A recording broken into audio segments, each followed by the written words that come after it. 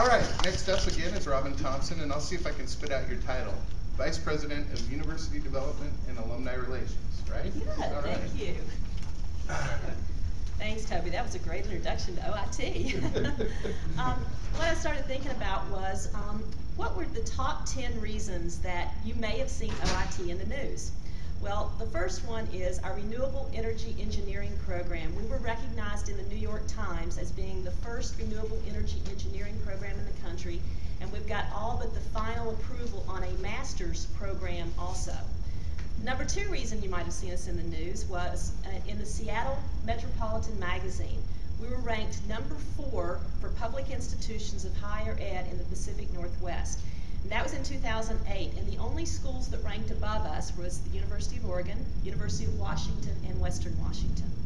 The number 3 reason is, in U.S. News & World Report 2 years in a row, in 2007 and 2008, we were one of the top 10 colleges to offer bachelor's degrees in the West, as well as, in both categories, the top 10 overall in the West. And we're keeping our fingers crossed that in 2010, we will also be recognized. Some of you have also heard about our consolidation of our 4 Portland facilities into one facility in Wilsonville. It's an estimated $30 million project. We just signed the lease to purchase about 3 weeks ago, and we will start classes in the fall of 2012 and hope to complete the purchase in 2013. We were just listed on the Oregon University System of Funding Priorities. We were listed as number 2, only behind something that they have to put on there every year for safety and security.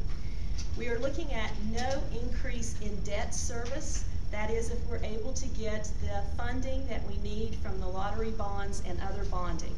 So we're keeping our fingers crossed. We'll have both our allied health programs as well as our engineering programs there. Number 5 reason you may have seen OIT in the news is because of our enrollment. Our fall 2009 enrollment was up almost 11.5%, which was the largest percentage in the Oregon University system. We were up to about 3,900 students last fall. The number 6 reason is our student success rate. We ask our students 6 months after they graduate how much money they're making, where they're working, and whether they've gone on to graduate school. In 2007, our student success rate was 98%. 2008, it dropped to 95, and we were really concerned about 2009. But in 2009, we were still at 92%. And just to give you an overview of what the national average is, it's 27%. And our starting salary average is $52,000 a year. Number 7 reason you may have seen OIT in the news is because of our applied degree programs. When we go out and talk to employers, one of the things they talk to us about is that our graduates leave OIT ready to go to work. Other graduates can take anywhere from 6 to 9 months to get up to speed to where OIT graduates enter the workforce. We just had a group of students come back from Africa, civil engineering students. We're helping them get a well project going along with Engineers Without Borders. Right now we have a group of dental hygiene students in Nicaragua helping to give people dental care that have never had it. They also do programs like that in the Klamath County community too. The number 8 reason you may have seen us in the news is because of our geothermal, which is not a surprise. We dedicated our new small power plant a few months ago.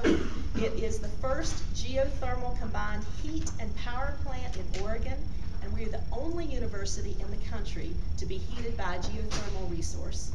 In addition to that, we're looking at a large geothermal combined heat and power plant that should come online about 2012, and it's anticipated that all of our electric power will be supplied by geothermal energy. The number 9 reason you may have seen us in the news is because of our Sustainable Village. That is our new dormitory that came online last fall, where it's LEED Silver equivalent, where we've used local materials, geothermal heat, and other green technologies. And drum roll please, number 10 is what Toby just mentioned, the Martha Ann Dow Center for Health Professions. It's a $38.5 million building that we were able to open last fall so students could begin taking classes there.